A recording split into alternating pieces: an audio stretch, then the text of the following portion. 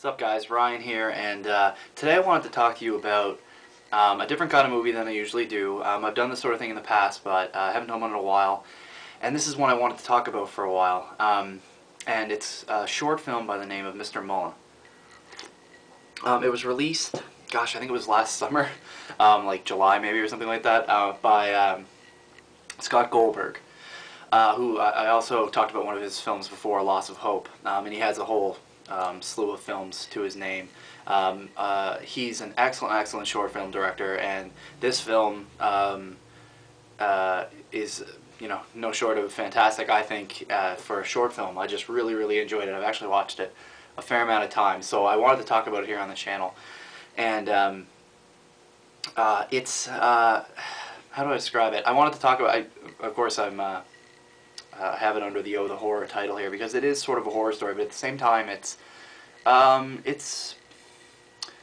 got more depth than your usual horror story, that's for sure. And really it's just the gruesome events that sort of cap off the film that lean it toward the horror genre, I think.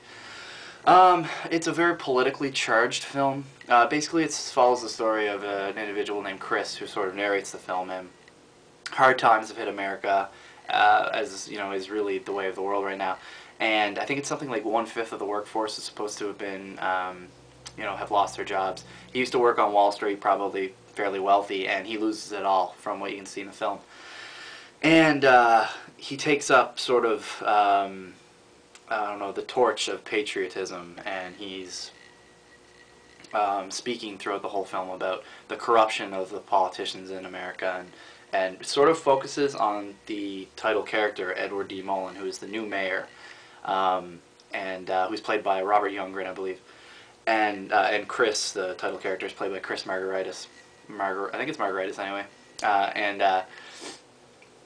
Basically, he focuses all that sort of anger and energy towards him, probably because I guess I don't know how to exactly put it, but maybe he was involved in the cutbacks, the people being let go of their jobs. He blames him basically for the poor economy, for everything. And the film sort of frames Edward Mullen in a negative light. It's sort of like you see the public facing Edward Mullen, and then you see sort of the, you know, his true self. Of course, that's to be determined by the viewer, I guess, if it's that sort of thing, or if it's just Chris in this sort of state of mind. He sees him as this evil entity, and that's something you have to choose for yourself when you see it. And it basically, like I said, it really takes a stab at sort of a community of people who just sort of cow down, you know, do whatever their politicians tell them, think everything's great and cozy when it's not. He really takes a lot of stabs at party girls and people that sort of, you know, in inane, they find their lives more involved with inane things like what's going on TV and partying and all this sort of stuff. And that's sort of, you know, I guess you could look at that as, I don't know, something like that. That's their way of dealing with the situation, you know, living another person's life on a reality TV show instead of dealing with your own, kind of thing. And there's a lot of this really interesting sort of dialogue and intricacy to the film, and when you watch it, I think you get your own sort of idea of what's going on. I'm just giving you my viewpoint, I guess, and I don't want to ruin the film either, because you can go watch it at MrMullenFilm.com, and I really suggest that you go there and check it out. It's really excellent. Like I said, I've watched it a fair amount of times now. It's framed really well, shot really well, looks great. Music is excellent. Mark Nadolski did the music, as he did for Loss of Hope.